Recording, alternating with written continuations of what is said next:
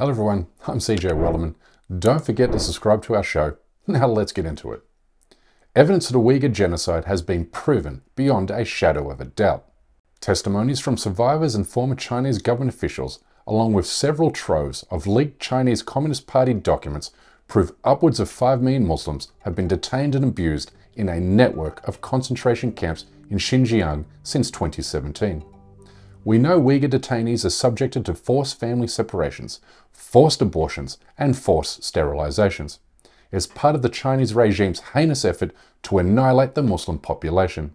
And we also know that many have been forced into human slavery, forced into drinking alcohol and eating pork during Ramadan and other forms of abuse.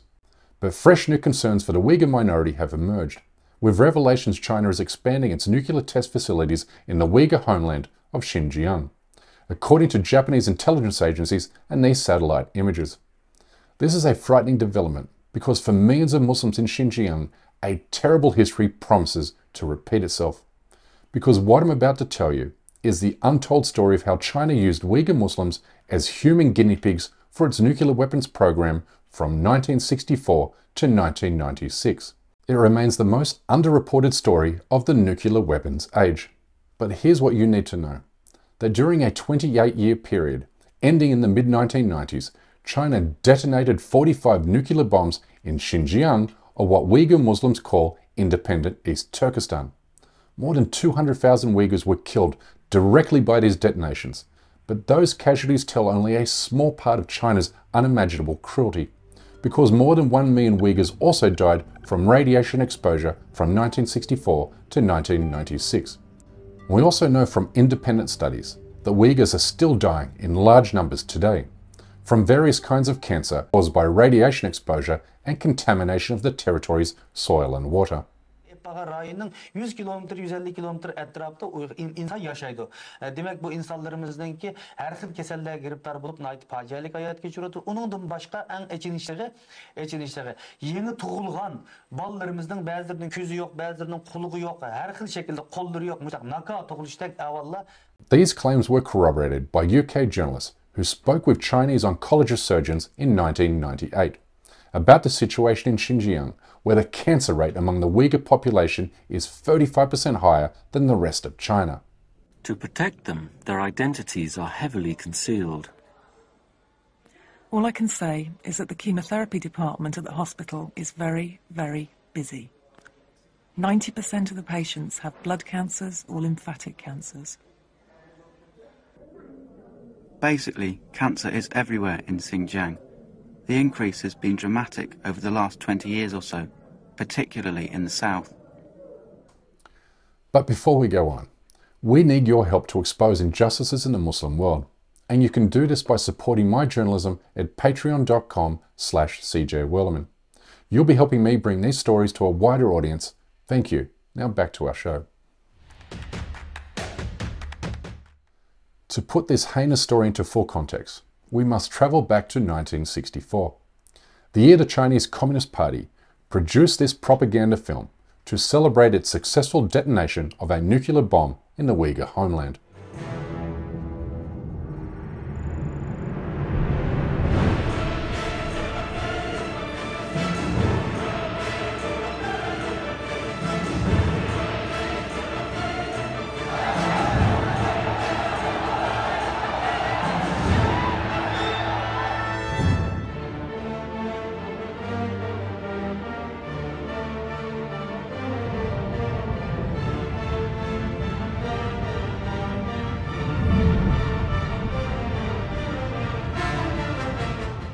Three years later, China tests its first hydrogen bomb in East Turkestan, one that was 150 times more powerful than the atomic bombs dropped on Hiroshima and Nagasaki by US forces during the Second World War. But a further 44 nuclear bombs of this magnitude were detonated on the Uyghur homeland during this period. A few years after these tests began, Uyghur babies were suddenly being born with horrific birth defects. Some 50 years later, however, the Uyghur territory has the highest rate of birth defects in China, with one Chinese doctor claiming that during the nuclear testing period, 80% of Uyghur children he was seeing had cleft palates. It's also important to acknowledge that these nuclear tests also killed thousands of Chinese soldiers who were stationed in Xinjiang. 我们的一种光荣的使命嘛。那时候讲一种奉献，说我牺牲我是烈士，不牺牲我是功臣。他说你参加这个原子弹这个工作，你就受到这种辐射和赡养。钙，这个是钙，这个是脑瘤、糖尿病。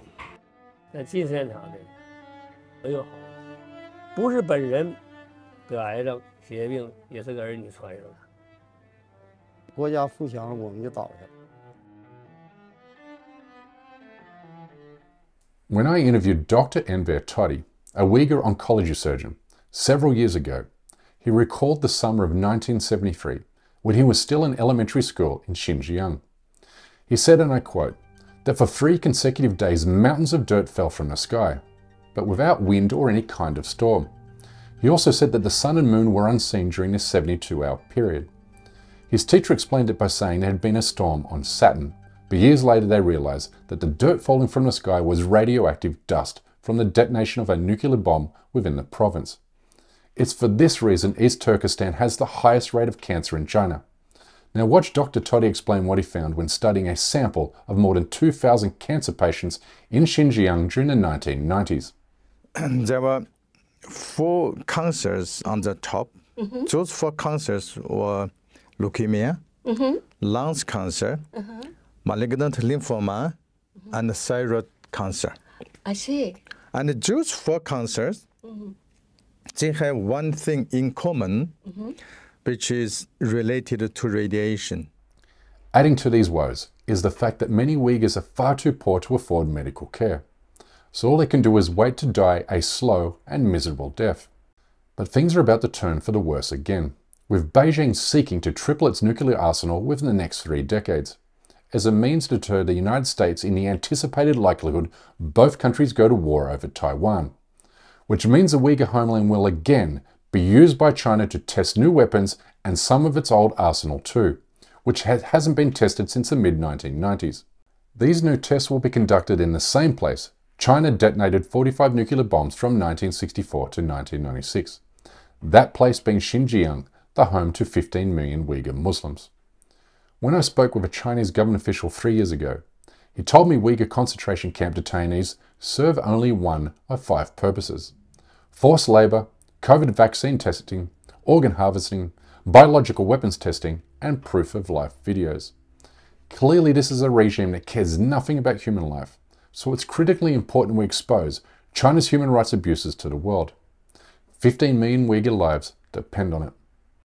Anyway, that's my time for today.